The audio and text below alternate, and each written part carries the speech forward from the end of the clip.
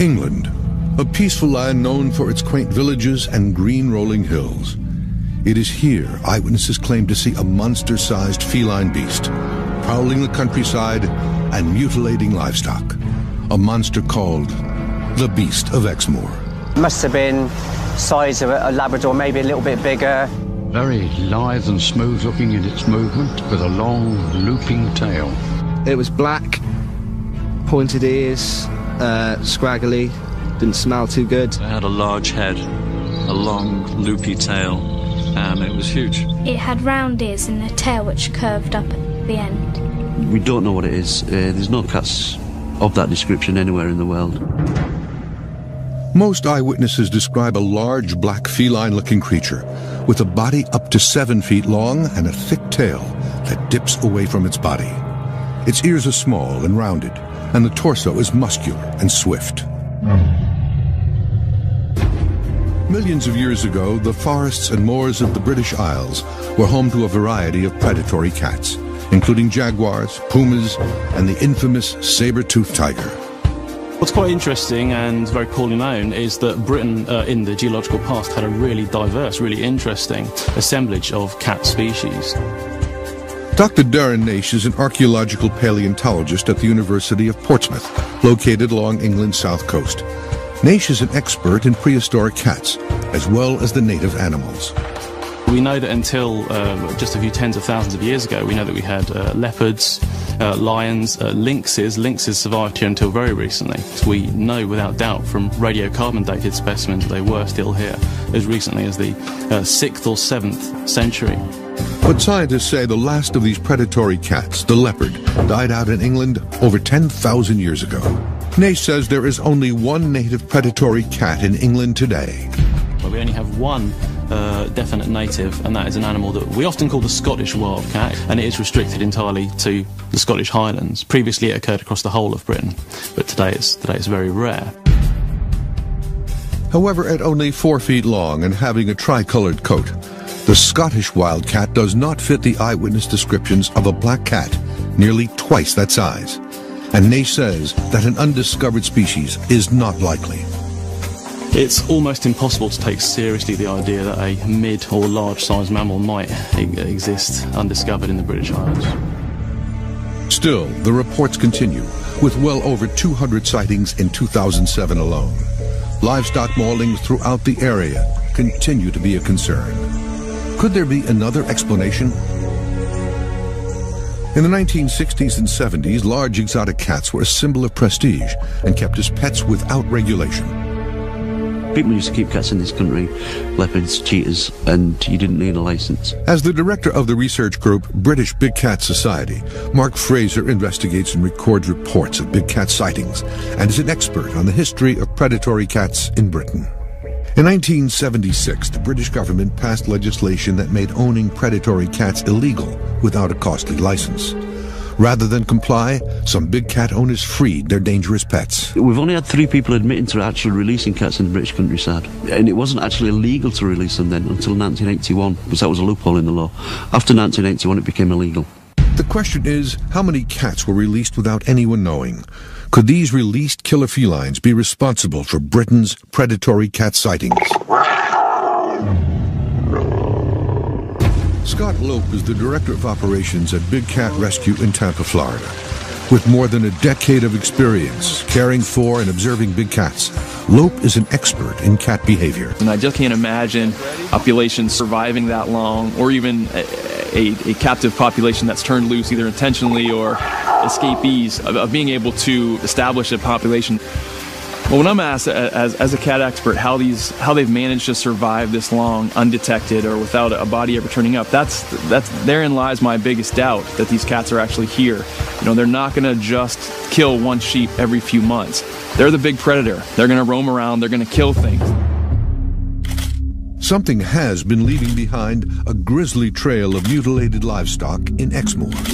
For more than 2 months now, a mysterious animal has stalked the fields that fringe Exmoor in North Devon. So far, it's killed 80 young sheep and escaped all attempts to trap and kill it. In the early 80s, the region of Exmoor experienced a rash of over 200 mutilated farm animals. At the present time, it's only attacked sheep, but when you see the savagery of the killing of the sheep, it makes you wonder what's going to happen if children are in its way. One farmer lost over 100 sheep, claiming that their necks had been violently slashed.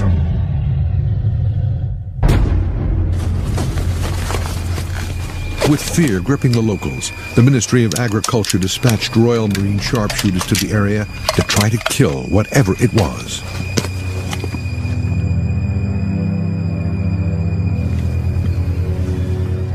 Did you hear that? Yeah, hedgeline, about 200 yards. Named Operation Beastie, the Royal Marine sharpshooters dispersed into the village and surrounding hills, scouring the area's fields and pastures, searching for the creature. The attacks on livestock stopped while the Marines were in Exmoor and resumed soon after they left, but not before one Marine spied the beast. Looked pretty powerful. So as far as I could see, you know, I couldn't tell you what it were, what species it is, or anything like that. Not yet anyway, it's too far away. And since that time, there has been a steady increase in the number of encounters.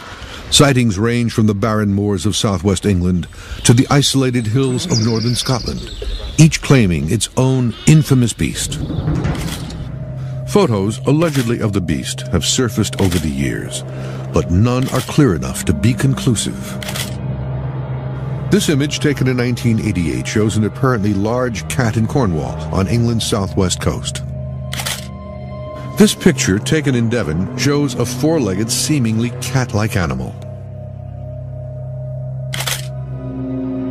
And this image, taken in 1995 in Durham, North England, shows a black feline.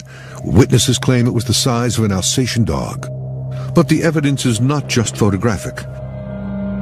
Viewers are warned that what they are about to see may be graphic. Within the woods of southwest England, just outside Nailsworth, Gloucestershire, another freshly mutilated carcass has been discovered. Over there. We were just walking along the cycle track and we came over and saw it in the field. Gail Cook turned to local naturalist Frank Tunbridge for help. She wants to know if, in fact, a big cat could be responsible for killing the deer. It was like the skin had been peeled off. It was really quite weird. Clinically. From the way an animal is torn apart to the size and location of puncture wounds, clues at a kill site can be very revealing. Still quite fresh, actually, after so many days. Reminds you of quite cold weather. That's amazing. The amount of flesh and blood on the carcass initially suggests to Tunbridge that this may not be a big cat kill. Then he finds what he's looking for, a large puncture wound. See that hole there? The fang's gone in. There. Puncture mark. And there's one the other side. It's got it right up behind the horns, behind the top of the neck there, you see. According to experts, there are two main ways a large predatory feline kills its prey.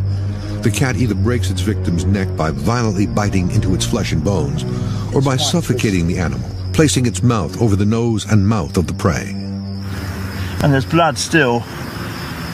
See, it's caused that deep damage, look. See, the blood is still around there. After examining the carcass, Tunbridge is convinced that this is a cat kill, since the only other predator, dogs, do not kill deer in this manner. Dogs are known, especially big lurchers, to kill roe deer. But the way they kill it is chase it, and they go for their bite, the back legs, to drag it down. Tunbridge confirms Cook's suspicions.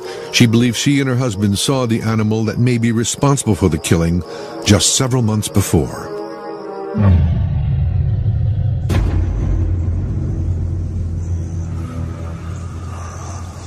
We were out for a walk one January morning, similar weather to today.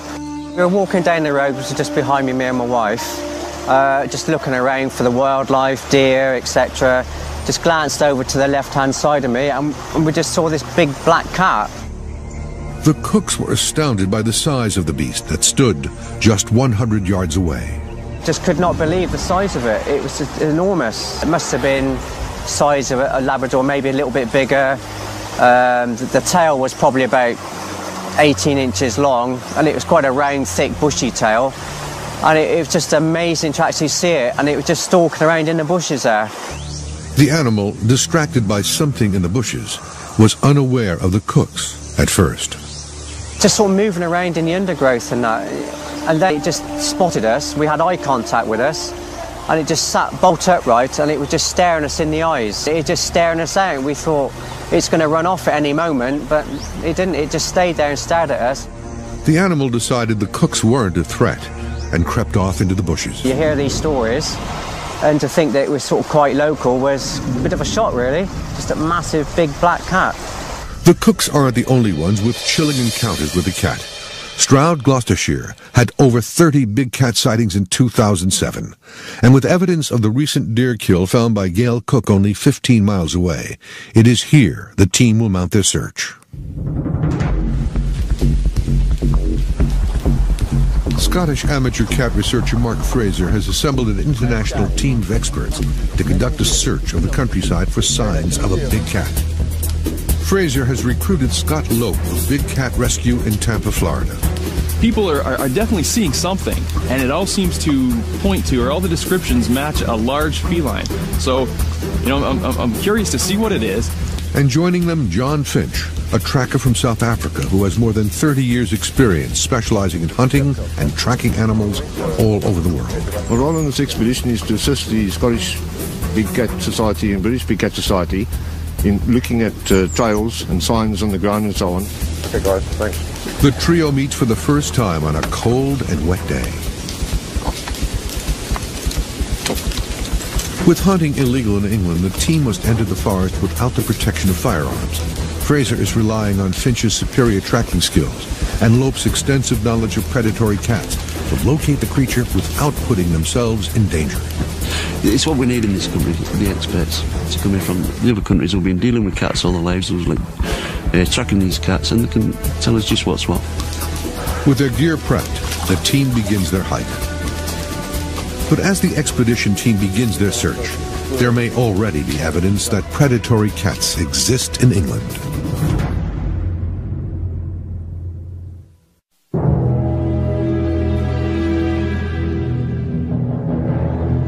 Legends and myths about a strange creature on the English moors have endured for centuries.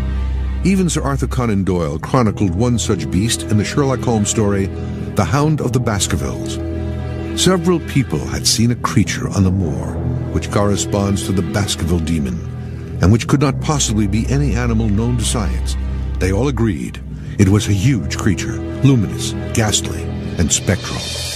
But skeptics say these stories are rooted in fiction rather than fact. We certainly see a number of people who do make false reports. Chris Moiser is a biologist who owns the Tropiquaria Animal and Adventure Park in Somerset, England. I interviewed a witness the other day, and I could almost tell you which textbook he'd described the movement from. He'd read the movement of the animal, he then comes and tells me he's seen the animal moving in this way. Moiser suggests that a lot of people want to believe in the beast, but he thinks the creature may be simply a rural legend. But then how do you explain this video shot in 1994?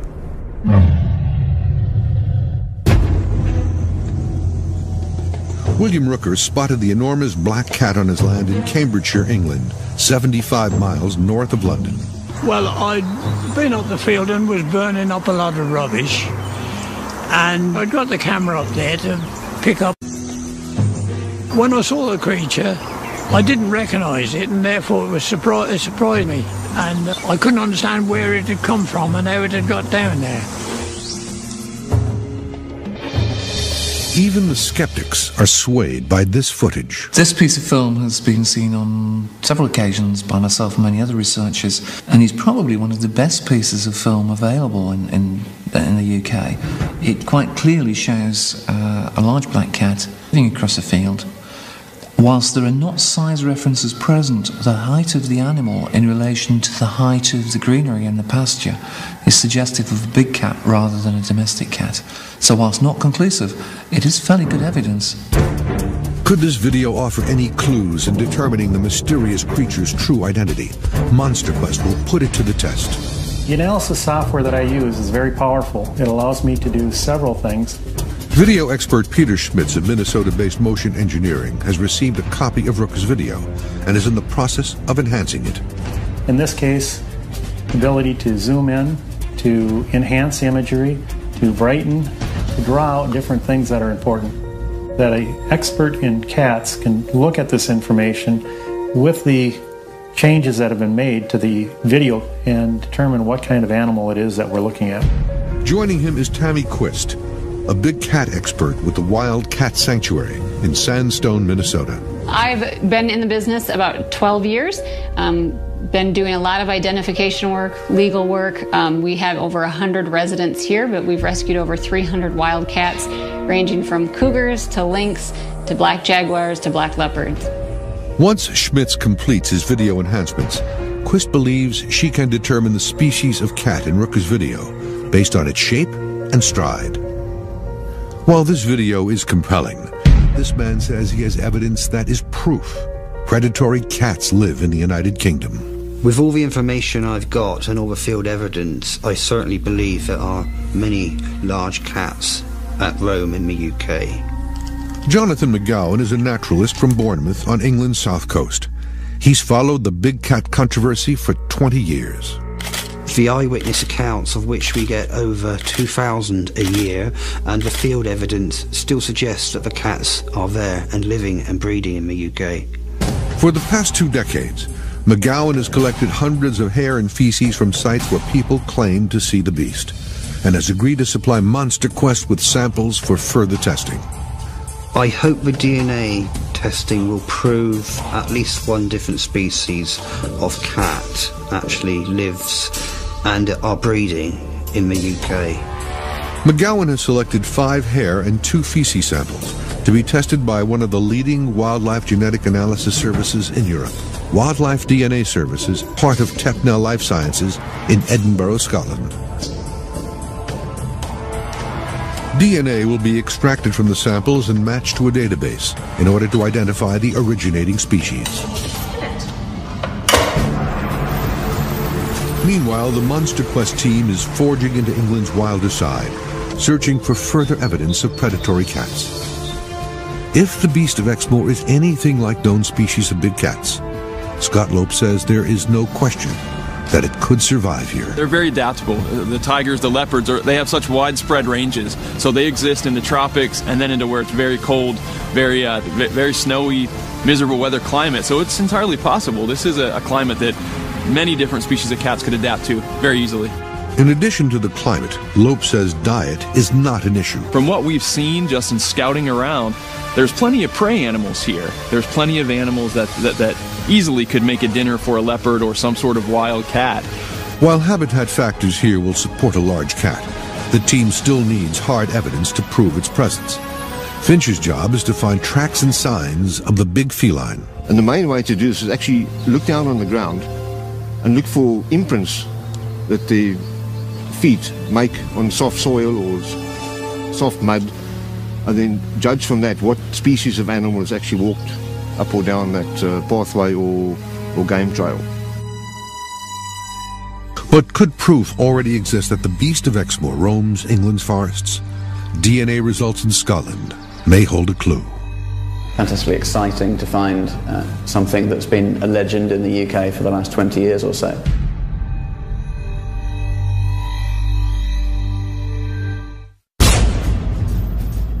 For decades, people have claimed to see a monster black cat roaming the English countryside, a creature many say is responsible for grisly attacks on livestock and wildlife. For some people, those encounters have come dangerously close. Frank Tunbridge considers himself lucky after his brush with the beast back in 2005. I was walking along one day, I often come to this area where there's lots of wildlife, and found lots of deer slots, which are deer tracks, in the dust. Going down to a pool. Now, I found superimposed over the top of these deer tracks, big cat tracks. I, at the time, searched around, and I was walking over this bridge with like a viaduct with tunnels underneath, following these tracks, and then I was stopped in my tracks by a noise of a big cat. Tunbridge believes the coughs were a warning that he was getting too close. Grunting or coughing is a form of communication that experts say predatory cats use to stake out their territory. I actually froze and felt all my hair stand on end. I know all the animal sounds. As I said, I've been into naturalists for years, the foxes and such like. It couldn't have been anything else. So I went over to the side of the bridge where there's some railings and banged the railings with the stick I had. And with that, I heard a rush through the dried up stream bed opposite. And I ran over and I could see the rushes moving and some large animal moving close to the ground to get away. The elusiveness of these animals is what makes their existence so difficult to prove. However, there may be physical evidence.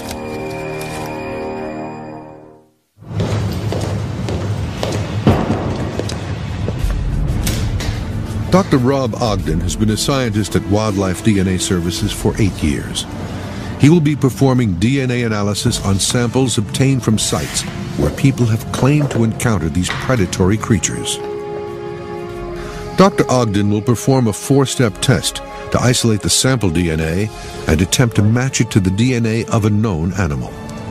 Then he will make copies of a particular sequence within the DNA that will help him identify which species it comes from. To do this, we use a process called PCR, polymerase chain reaction, and this allows us to target this gene and make millions of copies of the same sequence area. The final steps include replicating the DNA sequence and then trying for a match with Wildlife DNA Services' extensive database. While Ogden knows that working with blood and tissue samples may provide a more definitive result, he is confident the hares will yield an answer.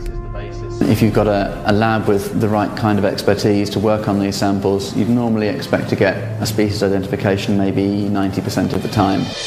Meanwhile, in southwest England, a monster quest expedition is underway to try to find fresh evidence of the beast's existence. Mark Fraser, John Finch and Scott Loeb are scouring the forest searching for signs of a predatory cat's presence. The tracking techniques I'm going to be using on this expedition is looking for any sign of... The sign is basically tracks, places where they have scats, where they do tree marking, and basic evidence of if something large, i.e. a big cat or some species like that, has actually been in the area. Finch leads the team through the wooded enclave and investigates the grasslands near available water sources. In Finch's experience, this is the most likely area where he will find tracks. While following a wildlife trail, the team finds a well-traveled trail crossing. With no tracks evident, they implement a secondary measure to capture proof of their prey. This looks like a promising place, Scott. All these paths and trails converge on this one spot. Excellent place for a camera trap, which we will put the camera here, over there. And then what we'll do is we'll move over here. And we'll put cat-specific lures on this tree over here, and that one over there. What excites me about setting the trap strategically in this location, it's a really good crossing. If there is a big cat, and this mysterious creature always seems to be identified as a large black cat, and of course they move around after dark, and after dark, you know, a lot of animals look black, so it may not be a black cat at all, but I think what we're going to find out for sure is what is traveling these trails, and hopefully have some photographic proof. So if anything comes through here, whatever time of day, you've got a proper photographic record of the species and the actual time that it actually passes along this trail. To up their chances of capturing the beast on camera, John Finch will set up cat attractants in the area. One of the main reasons why I use bobcat gland lure is it's a tried and tested lure that's used internationally in the jungles of Peru to all in jaguars, in Africa for leopards and red lynx and African wildcat. The lure is scent that has been extracted from the gland of a bobcat. Bobcats are territorial in nature, and the scent of another cat generally elicits an investigation. With the camera trap set and the attractants in place, the team leaves the area to continue their search for tracks and signs of the beast. Only 2 miles from the trailhead, the team finds their first large track, and it's in good condition. And it's really nice to go out after the rain, because it actually helps me as a tracker that from yesterday or the day before, the week before, everything's obliterated and everything is now fresh. The tracks prove the trail is well used, but in this case, the track is from a badger, not a cat. Only 22 miles away from the Munster Quest expedition, another paw print was discovered in 2006 near Cold Ashton in Wiltshire. This print may provide the evidence needed to prove predatory cats live in England. A cast of the print will be subjected to expert scrutiny. Found by Madeline Sparks and her children, the paw print was unlike anything they'd seen before.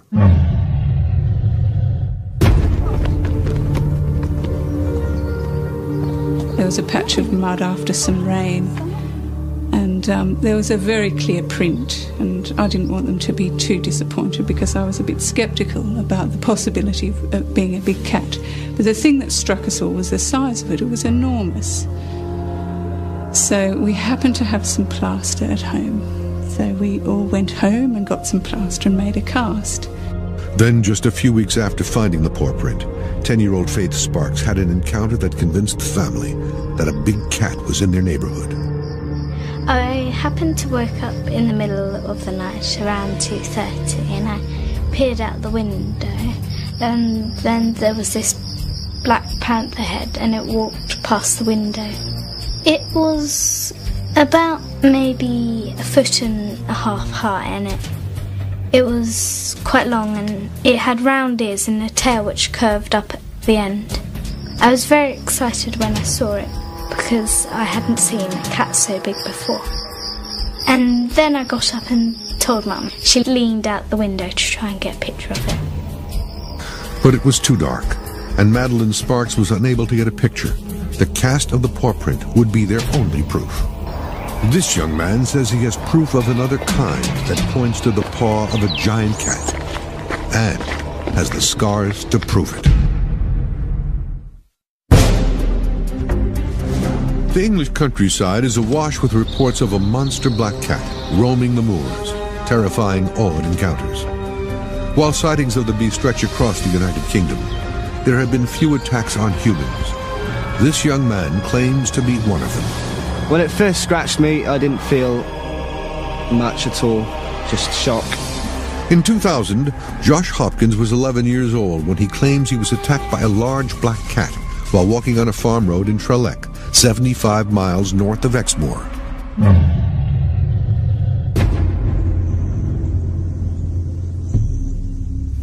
I could see a tail in the grass. I approached it.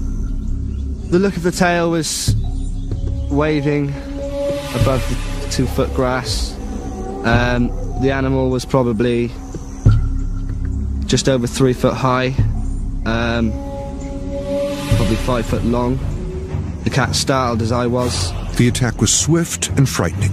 I screamed really loudly, which startled the cat to run away, and I ran the other. Rosemary Hopkins says her son Josh is lucky to be alive.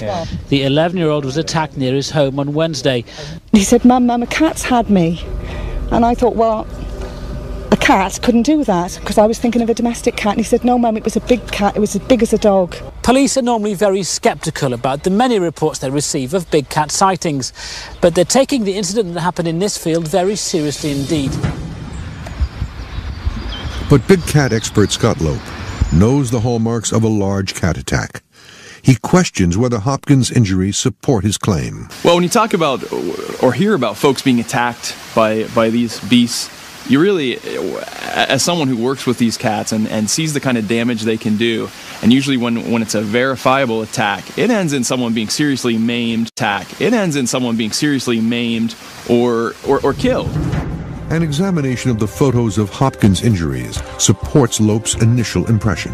Minor facial scratches, not consistent with the width of the toes or the claws of a large wildcat, and definitely the injuries of a bigger wildcat grabbing someone's face would be much more severe and more of a deep puncture gash, a tearing, not just simple slices. So I would seriously doubt that this was inflicted by a cat or anything other than maybe a domestic cat. While the Hopkins account is one of the few reported attacks on humans, the sheer number of sightings of the creature has prompted something rare in cryptozoology. The local police department regards the sightings as having merit, and they have developed a plan for dealing with the creature. It's called Operation Black Cat.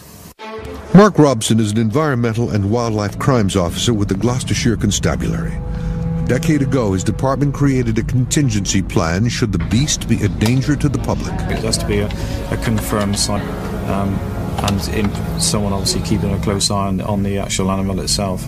And we would go through a list of calling people out, relevant agencies, and including someone experienced enough to dart the cat. It would not be our intention, and is not our intention, to shoot the cat unless it was a danger to the officers and or any of the public at the time. For Robson, the presence of the beast is far more than speculation. Within Gloucestershire, we believe we've got at least 2 black leopards wandering about through the county. There has been sightings of lynx over to the east of the county, but never more than 1 or 2 per year. But mainly black leopards is what we believe we've got. But quality evidence of the cat's existence is rare. They will see you before you see them, really, so the chances of actually seeing and getting a good shot of them in the wild is going to be limited. With hard evidence continuing to be elusive, skeptics doubt eyewitness descriptions, pointing out that the beast is often seen at a great distance, where visual acuity is at its weakest. Without binoculars, they're just looking at a naked eye sighting, which may be only a fleeting glimpse of about 3 to 10 seconds, which isn't easy. Trevor Beer is a naturalist and author of several books on the Exmoor legend. He has a simple experiment to test eyewitness accounts. In the experiment, the idea is to place some hardboard cutouts of big cats at 50-foot and 100-foot distances to gauge what people who've never seen cats in the wild themselves before will see and think they see here in the field. This exercise will test eyewitnesses' ability to judge size, color, and species. Fittingly, it takes place in the beast's own backyard. We're right on the edge of the Exmoor National Park. We're right bang in where the Exmoor beast has been seen and recorded down here for the last 25 years. Trevor Beer will work with Danny Reynolds to create life-sized replicas of large cats. Reynolds is an avid animal enthusiast and has been the curator of Exmoor Zoo since 1993. With the cutouts, we're looking at what prospectively could be the Exmoor beast. We've got a number of selection of species involved. We've got jungle cat, we've got lynx, we've got leopard, and we've got puma. One of the cutouts is the size of a typical black leopard or puma, 2 feet at the shoulders and 4 to 4.5 feet long. Another cutout is the size of an ordinary domestic cat. Some of the cutouts are tan-colored to test if the color of the creature affects the perceived size. I think potentially the black silhouette may appear a lot bigger, if you follow me, and more dominant in people's mind than the actual browns and the tans. I've got a feeling they're going to lose them into the camouflage. Well, it is very difficult to gauge size unless you've got something nearby to be a useful comparison. With the observation test prepared, the team heads off to find participants. Witness reactions are recorded as they glance at the cat cutouts from 50, 100, and 150 feet away for just 5 seconds.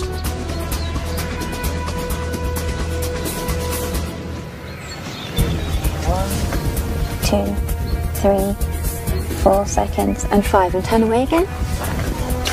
Well, what do you think you saw? Black cat. A black cat.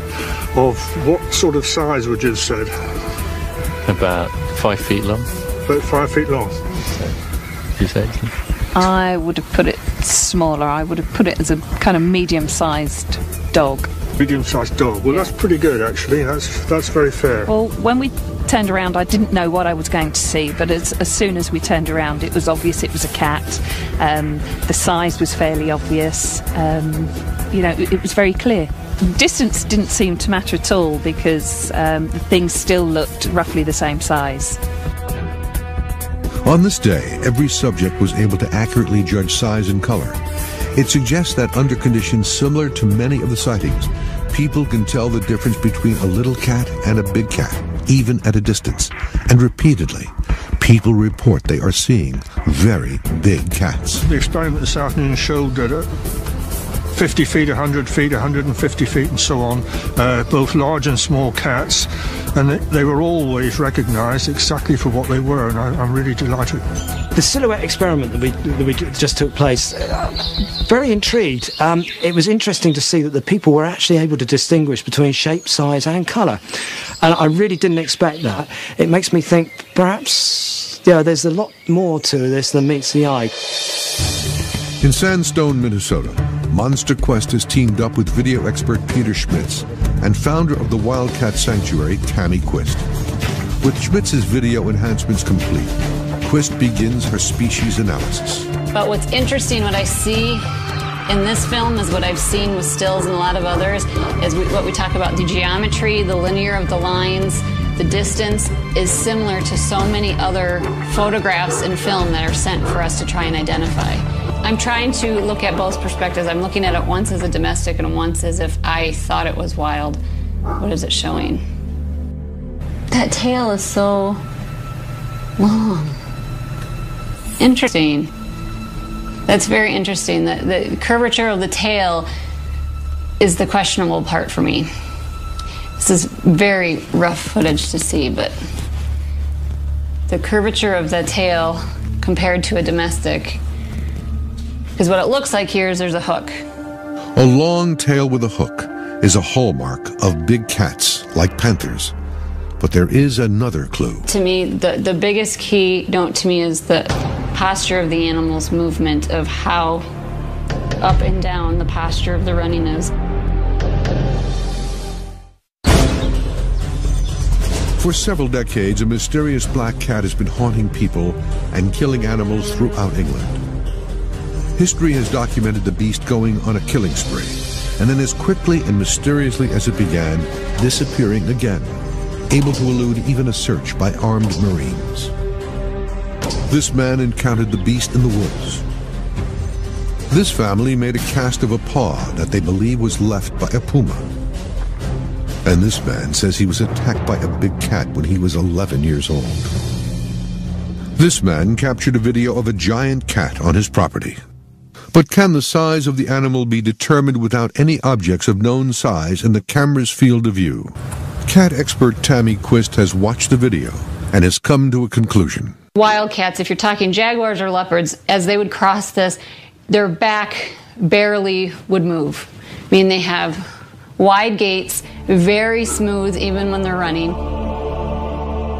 If you took a video from the front, you would see the face and you'd see the back almost stay linear versus the hopping motion of this animal. On one hand, the gait suggests a smaller cat, possibly domestic. But what about that exceptionally long tail? The only characteristic that I see that's questionable of a big cat versus small cat characteristic is how long this tail is. But I've seen domestic cats with a long curvy tail like that too. If I had to put my money on wild or domestic, to me this is a domestic cat that has some questionable features like the tail. And again, it's hard to know if the tail is longer or if the cat is thinner and has been a feral cat and might be thin.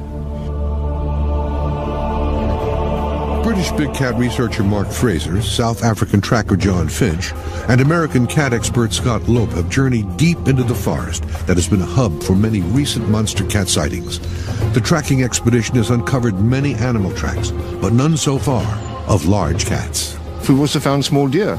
We found a ferret or weasel, which is a very small track, approximately this big. And we found fresh fox tracks, we found fresh muntjac tracks, and we've also found badger tracks. It's hoped the trail cameras will have photographed the beast. Let's go see what we got. The camera confirms something did visit their camera location, a badger. Possibly the same animal whose track Finch found earlier. While the expedition team did not find any big cat tracks, what of the paw print that the Sparks family cast? Looking at the print in the photo here, I have a leopard print and I have a jaguar print. I don't have a mountain lion print. But the other thing that we see a lot in the cat paw prints is the shape of the toes are not nearly just as round as what you see the impression here. They tend to be more elongated, as well as you tend to see sharp impression here and here. What we have here is a Great Pyrenees. So this is a domesticated dog. You can see that the toes are much more rounded, the impression, versus longer and oval. The shape of the pad itself is much more similar to what we see here. So in my opinion, this is from the canine family, not the feline family, these prints. The most compelling new evidence might be the fresh deer kill found by Gail Cook. Researcher Frank Tunbridge believes he found fresh puncture wounds to the head of the deer, clear evidence pointing to a big cat kill. All the hallmarks do point to a big cat killing. The puncture marks are damaged around the neck, the broken neck, the ribs actually bitten away round where the viscera is, the liver and the kidneys, etc., which they go for first of all. All these hallmarks point to a big cat killing. To test Tunbridge's theory, Monster Quest sent the deer carcass footage to several experts, including biologist Chris Moiser. I have no doubt there may be puncture wounds in the throat. There's very little congealed blood there, which I would have expected had an animal been pulled down by a large predator when alive. Paleontologist Dr. Darren Naish takes a different view of the kill. We can see that the skin has been peeled back, which indicates that this is a cat kill. Dogs don't really do that. So, based on the evidence that we can see here, I would tend to conclude that this most likely is a cat kill, but it's difficult to be sure without actually seeing the carcass myself.